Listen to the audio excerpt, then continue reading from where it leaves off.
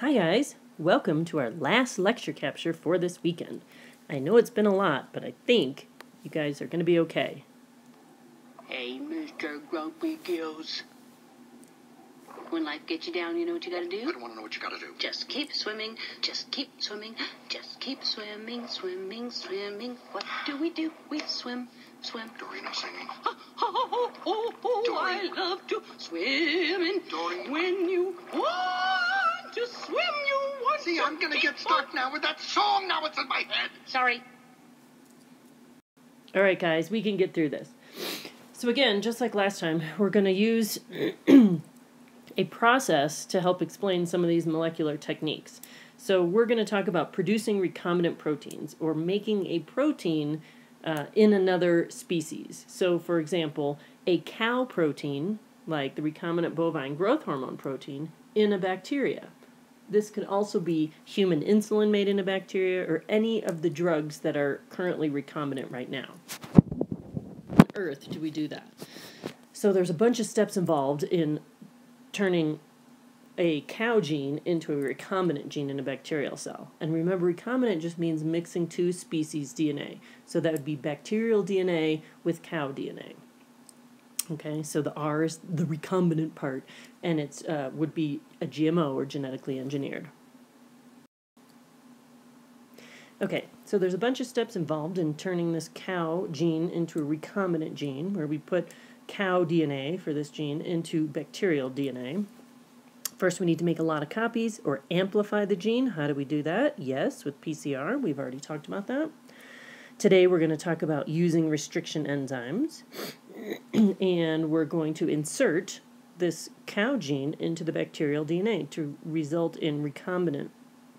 We then need to put this DNA back into a bacteria and grow lots of these genetically engineered bacteria, and then purify the cow protein that they're making for us. So let's get started. Okay, so first we're going to do PCR, right? PCR is replicating DNA in the laboratory in a test tube, lots and lots of copies. Then we're going to prepare this to insert into the bacterial DNA, right? When we've made the PCR fragment, right, here's our little fragment. Originally, we had a primer this way and a primer this way to amplify this entire gene area. It's really difficult to clone something or put two pieces of DNA together that have a blunt end or no overhangs. It's much easier to use complementary base pairing or a double-stranded sticky end on a piece of DNA to insert into another sticky-ended or overhanged plasmid. So I'm going to show you how that works.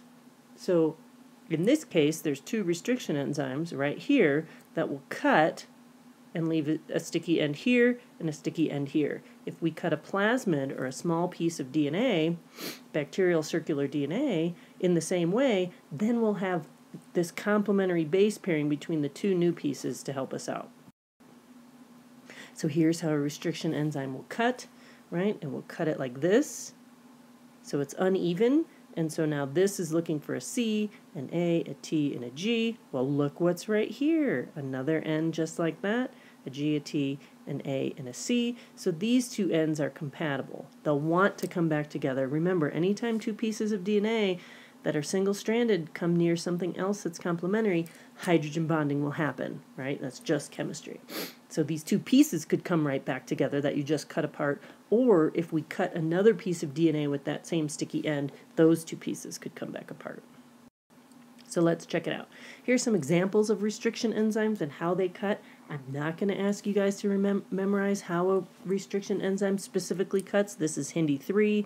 No, I'm not going to ask you what its sequence is, but if I tell you it cuts like this, you should be able to show me the cut site like that. PVU2, another example, cuts blunt. Those aren't as good for cloning, but they can be used. We prefer not to do them. We try to use the enzymes that have sticky ends instead. So how does that work? We have two different pieces of DNA. We'll say this might be our cow DNA. This would be our bacterial DNA. We cut or digest both with Hindi 3, right? They leave compatible sticky overhangs. And look, put those two guys close together in a test tube. with buffers and enzymes, and guess what happens? Complementary base pairing.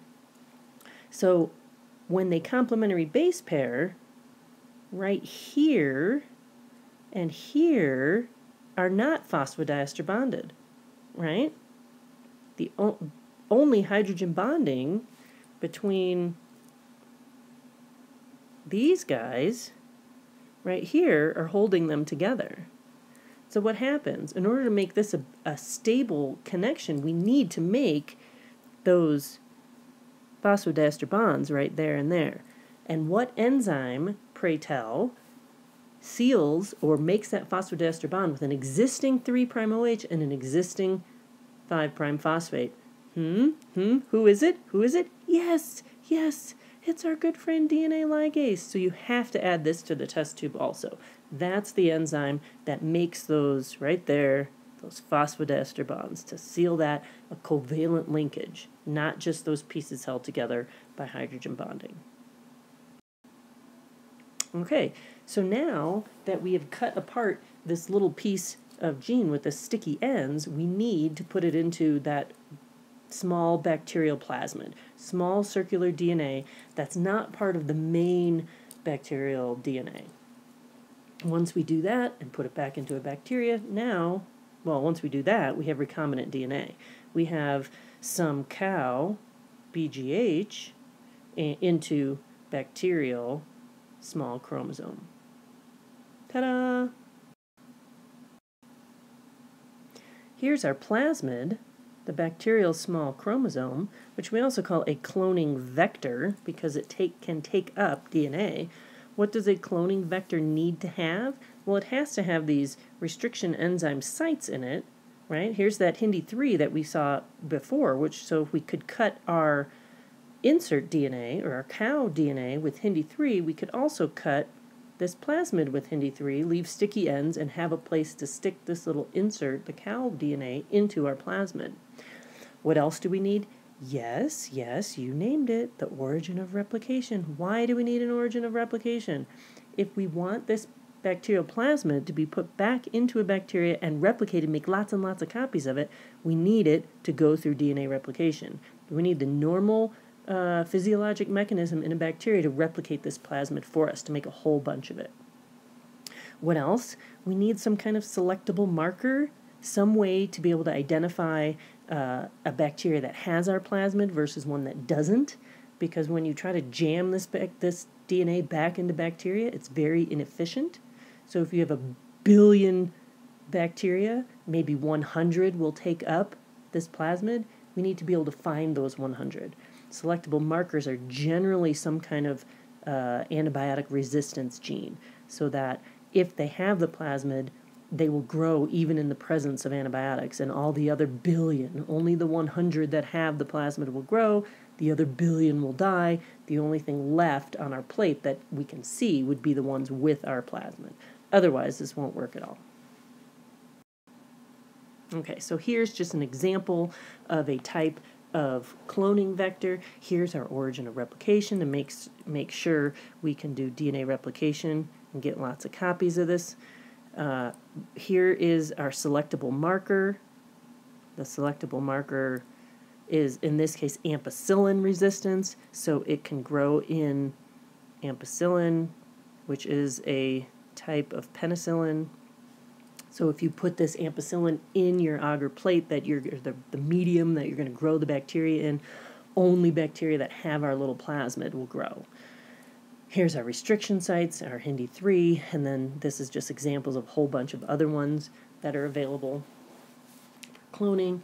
And then the other really nice thing about these types of cloning vectors is we also have these restriction sites in the middle of this LAC-Z gene. The LAC-Z gene makes beta-galactosidase, which is an enzyme that when you give it its substrate and it cleaves it, it turns blue. So we have a promoter here that drives transcription and translation of this enzyme right there. And so if you give it the substrate,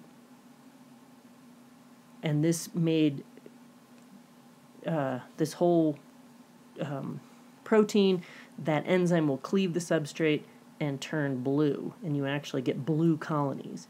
So the only time you get blue colonies is if there's no insert in here. Because our other problem is when we do the ligation, when we add the insert DNA, the cow DNA, into our bacterial plasmid, that's really inefficient also.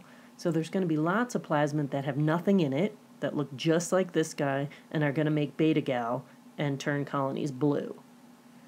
Anybody that has an insert would disrupt this gene because there'll be a big insert in here, so we won't get transcription and translation of that guy, and we won't turn blue. Okay, we'll go back to that when we get there too. So this is a really nice cloning vector.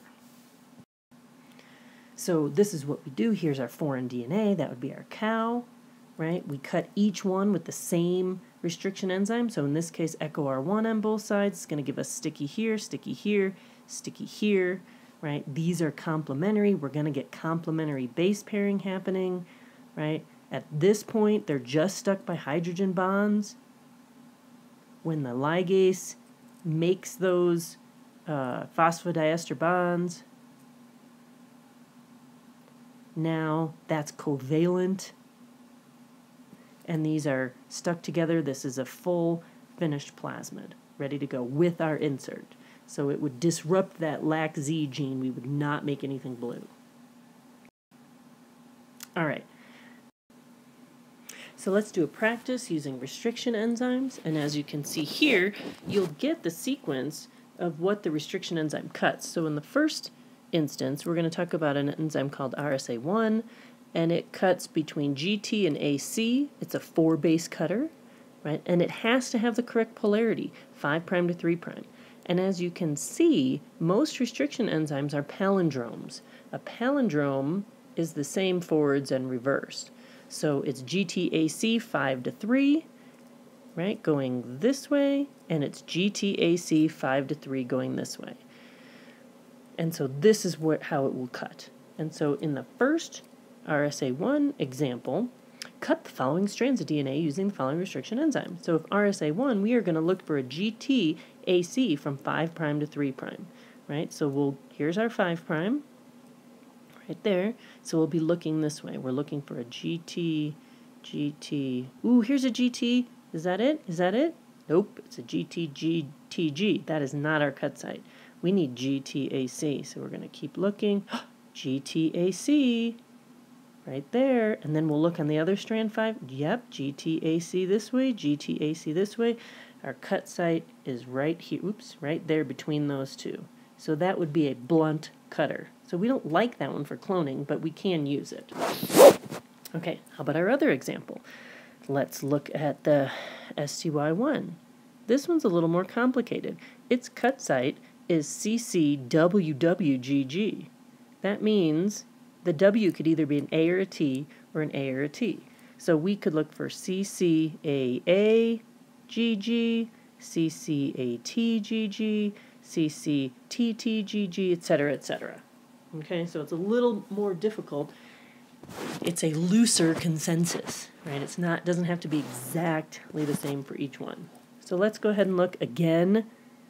CCWWGG, this 5' to 3', CCWGG, 5' to 3'. So let's look. So if we're looking for 2 G's, or excuse me, 2 C's, duh. Okay, here's CC, A or T, is that it? Yep, WW, GG, there we go. Let's look on the other strand. 5' to 3', CC, AT, GG, yes. So then how does it cut, right? If we look here, this creates this big overhang. So our cut site for this guy would cut here, right? And then on this one, okay? So that's how it would cut, just like that. Nice work, people. Now it's your turn to do this example of restriction enzymes. In this case, you're trying to find a cut site for both RSA1 and STY1 in this same sequence. So what you need to do is show me the cut sites, just like I showed you, either a blunt cut site for RSA1 or a staggered or sticky-ended cut site for STY1.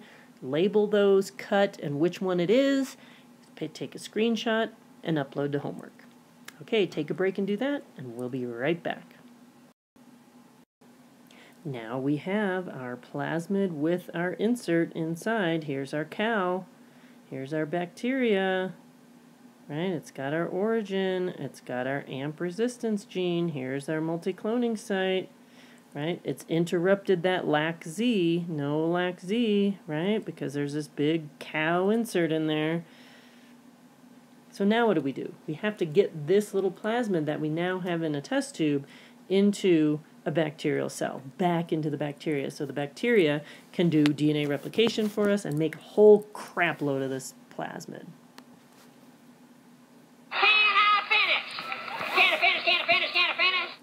Thank you, Ross Perot, for that. Yes, I can.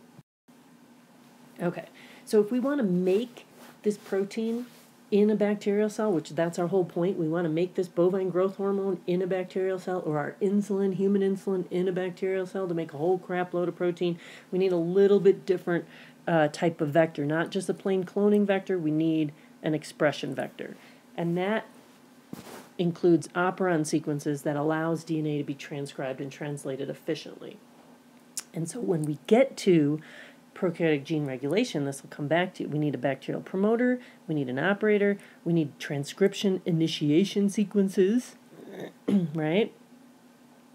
And we need a ribosome binding site, which, as we know, is the Shine-Delgarno sequence, right? And then, of course, the restriction enzyme sites so that we can clone our insert right there, and then that sequence to terminate transcription, right? To make that little hairpin, remember that guy in our RNA that causes row-dependent or row-independent transcription termination? Yeah, all of that stuff. We need all that. Again, our selectable marker, some kind of antibiotic resistance, origin of replication, and then if we want to include stuff that turns on and off, so we only express it sometimes, we can mess with the operator. But we'll get to more of that stuff when we do prokaryotic gene regulation, so let's not worry about that right now. We just need to make sure we start transcription and we stop transcription appropriately so that we have this really nice RNA transcript, right? We'll make our nice RNA and then we'll make our protein from that, right? It has a Shine-Delgarno sequence in it, the first AUG, the stop, etc. To make our protein so that we end up with this cow protein made in a bacterial cell. All right, so now we have our intact plasmid, right? We've cut it with the restriction enzyme that matches the cut sites on our cow DNA. We do a ligation reaction. The ligase makes the phosphodiester bonds and makes it a complete, and then we transform bacteria. We can use electrical shock, or we can use calcium salts to get the bacteria to take up our little plasmid. And then they're growing here, right, just in plain media with no antibiotics, so they can grow up and start replicating their plasmid, do transcription and translation. They're making our cow BGH, and they're also making our ampicillin resistance gene here. At this point, we then want to plate these bacteria, put them onto our media or our agar plate that has both ampicillin, right? So that will kill everything that does not have a plasmid. So the billion that didn't take up our plasmid will die. Only the 100 with our plasmid will grow. And then excal. This is the substrate that our LAC-Z, or our beta-galactosidase, cleaves and turns things blue. Okay? So anybody that does not have our insert, no insert, is blue. So we don't want these colonies. We want to ignore them. So all those little blue guys are crap. They're just our plasmid resealed back together. That's blue. The white ones are our plasmid with our cow insert in it. Those are the ones we want. So we only pick white colonies. So as you can see on this plate, there's tons of colonies, more than 100. I don't know, maybe 1,000. We wouldn't want to screen through all of those to find the guys that have our insert, but this blue-white makes it super easy. See, there's only a few white ones. We only want to pick those and look to see if our insert's in there. So that helps us out a lot. So there we have it. We have it inside our bacteria. Now all we have to do is grow up this bacteria in our ampicillin media, right? And then purify away that that cow protein from there, right? It's made us a ton of proteins in there. All we need to do is separate that protein out, and now we have recombinant growth hormone, right? Why can we do this? Why can we get recombinant cow growth hormone from a bacteria? Because we use the same genetic code, right? Remember that whole universal? So bacteria can make a cow protein, it can make a human protein. Any species can make any other species proteins because of this, right? Transcription's the same, translation's the same, genetic code's the same. All living things on the planet do this.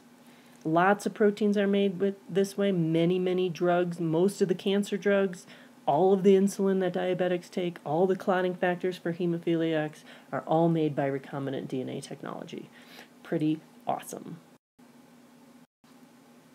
Now we're going to quickly talk about creating a transgenic plant.